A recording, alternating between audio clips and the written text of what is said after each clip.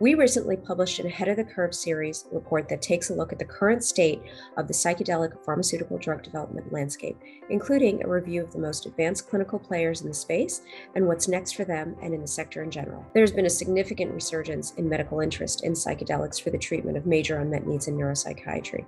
There have also been major advancements made in recent years in elucidating the mechanism of psychedelic therapies, with medicine now having as great an understanding of how they work as more traditional psychiatric medicines. Further, cultural prejudices have faded as independent studies by neuropsychiatric experts have repeatedly generated compelling data supporting strong clinical benefit of this class of drug in patients that are unresponsive to all other classes, along with a relatively benign safety profile at therapeutic doses. We see the current development landscape as being broken into two generations of drug development candidates.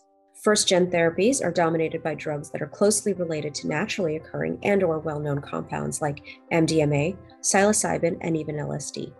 These may constitute the first wave of FDA-approved psychedelic therapies, likely for PTSD and treatment-resistant depression. These therapies, some of which are already in the final phase of clinical development, will also likely be administered in a tightly controlled setting with wraparound psychotherapy, complicating logistics and access. Indeed, time and supervision burden of administration, distribution channels, and reimbursement are some of the major points of investor scrutiny for these companies. We see the second generation as being a wave of new chemical entities that are being rationally designed for optimal efficacy, safety, and ease of administration.